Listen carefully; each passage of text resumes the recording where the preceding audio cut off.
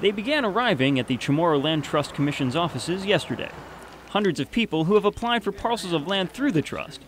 They're here to resolve an apparent problem with the trust records.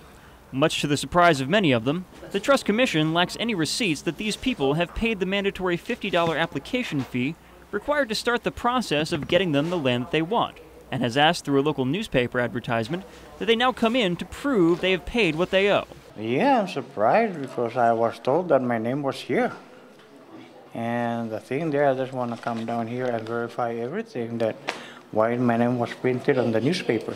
I just came here to check my son's name because it's in the newspaper, and I just want to find out whether they're going to give it to him or... Land Trust Commission Director Joe Borja says the record-keeping problem stems from the fact that payments to the trust are made at the local treasurer's office, and applicants often forget to bring a copy of the receipt to the trust's offices.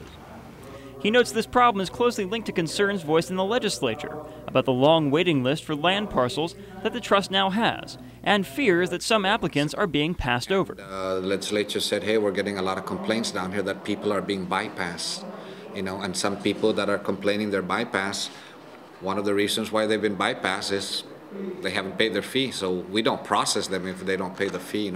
But this is a direct response to the legislature's concern that some people were being bypassed. Borja adds that the trust will soon publish a second list in the newspaper of applicants who the trust apparently has bypassed.